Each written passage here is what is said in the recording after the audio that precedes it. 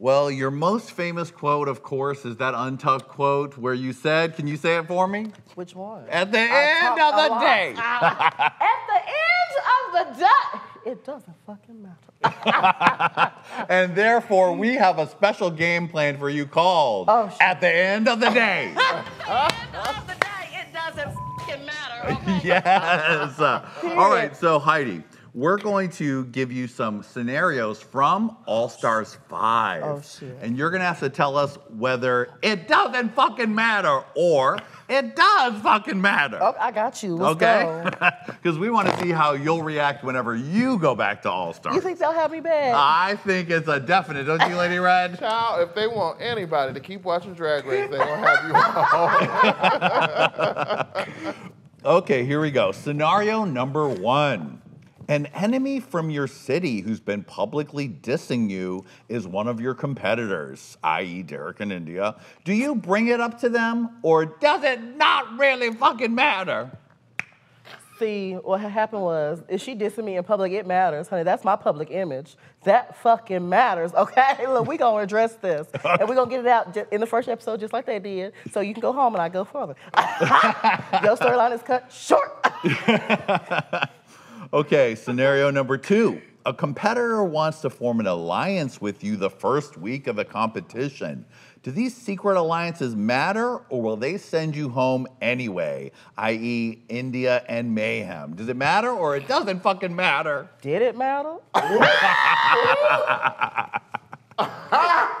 I think it depends on who it is.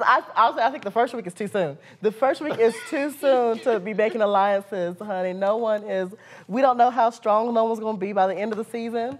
Because you could end up like linking up with one of the weaker girls and you really have to carry her. And don't nobody wanna do that? But yeah, I think it doesn't matter. It doesn't matter because you just don't know how everything's gonna shake loose. Right, so it doesn't fucking matter. It doesn't fucking matter. Scenario number 3. A competitor tells you they wanted to get a whiteout to send you home instead of one of the bottom girls, but they didn't. Does it matter? No, it don't matter, girl. Girl, they said no more whiteouts, so don't even try to play in my face like that. It doesn't matter, girl. You pick the lipstick that you're supposed to pick. That's all, period. Right. Don't try to be you ain't no Bender La Creme. Eliminate yourself maybe with that whiteout. Go ahead, go off. Go off, sis. Go off, sis, yes.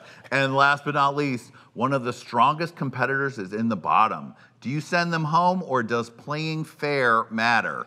i.e. when Shay almost got sent home.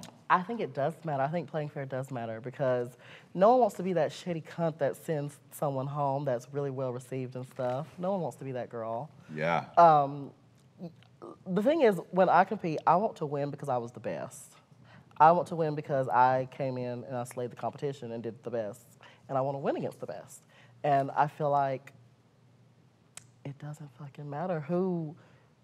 I feel like it does matter if you try to send a hoe home that doesn't deserve going home, because that just ends up what's the word? Look, I don't know why y'all got me up here talking, I can't speak.